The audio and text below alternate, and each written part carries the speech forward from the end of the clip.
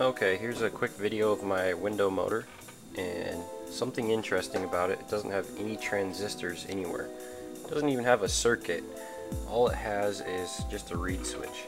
So I did away with everything and I just put just a 500 milliamp reed switch. So this is a very tiny reed switch.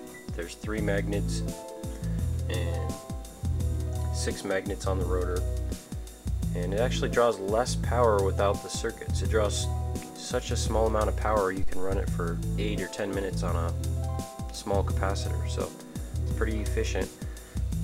The best thing about it is it's simplified. There's no circuit to burn out, so all you do is turn it until the reed switch closes. It takes off, and I've got 3 coils. I'm using 2 coils to drive it and 1 as a generator coil.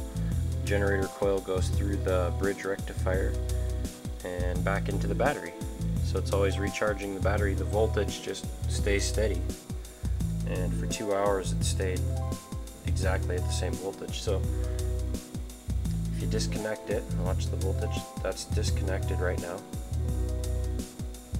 Disconnected. Now I'll reconnect it. So there it's running. It only draws a tiny amount of power.